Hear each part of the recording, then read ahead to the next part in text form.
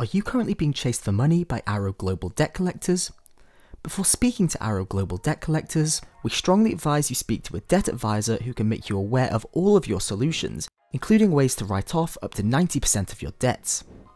If debt collectors are making your life difficult, you're not alone.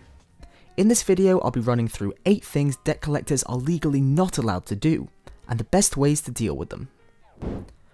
So number 1, debt collectors cannot share any information from calls you may have with them to friends, family members, work colleagues and employees. If this ever happens to you, or somebody makes you aware of this, make a note of the call and get it reported. Number 2, debt collectors are not allowed to contact you at work. Unless you give them permission to do so, this is actually illegal, and you have the right to report the debt collector should this ever happen. Number 3, debt collectors are not allowed to contact you under certain hours.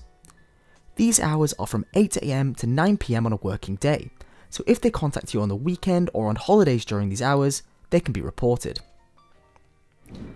Number 4, it's also simply not allowed for debt collectors to contact you on social media, at any time and on any social media platform.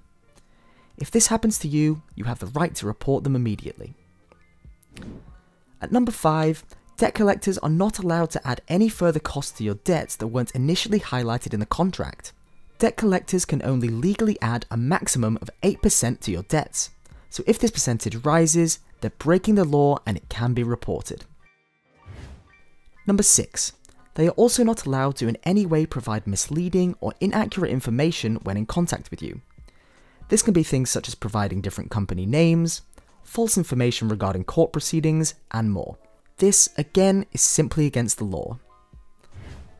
At number 7, on a similar note, debt collectors are not allowed to trick you into contacting them through various techniques, such as email campaigns and so forth.